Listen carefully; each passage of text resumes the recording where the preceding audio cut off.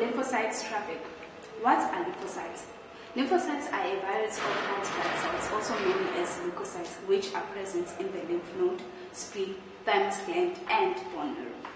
So why do we have lymphocyte traffic in the system? The story behind lymphocyte traffic is that it occurs as part of the process of the immune responding to an infection, and so as to eliminate the antigen which are found in the system. Elimination is when you find a naive lymphocyte traveling to the peripheral lymphoid organ, where the immune response are initiated and affected lymphocytes migrate to sites of infection. What is lymphocyte traffic? By traffic, we are not actually referring to a 6 a.m. or 8 a.m. traffic that you would find yourself in on your way to work or school. But the traffic is when the T cells, which are expressed by L-selectin, interact with carbohydrate ligands, which are expressed by the endothelium cells of the high endothelial venular receptors. The attachment between the two causes the T cells to be motionless, and there is a traffic in the lymph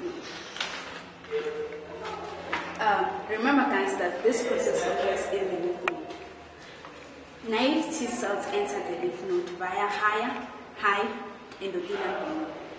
Here we find the naive T cells, which is expressed by L-selectin and the endothelium cell of the high endothelial venular receptor, expressing carbohydrate ligands.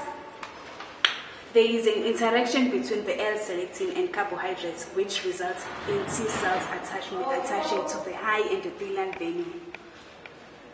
Chemokines are released, which causes the T cells to move through the space between the adjacent endothelial cells, as shown in the diagram, and into the lymph node tissue itself. After the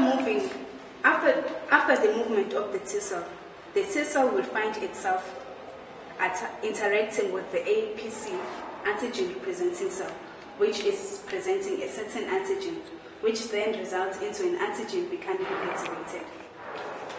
The antigen then divides itself into many, differentiating itself and migrates to the site of infection as part of the immune responding towards an infection.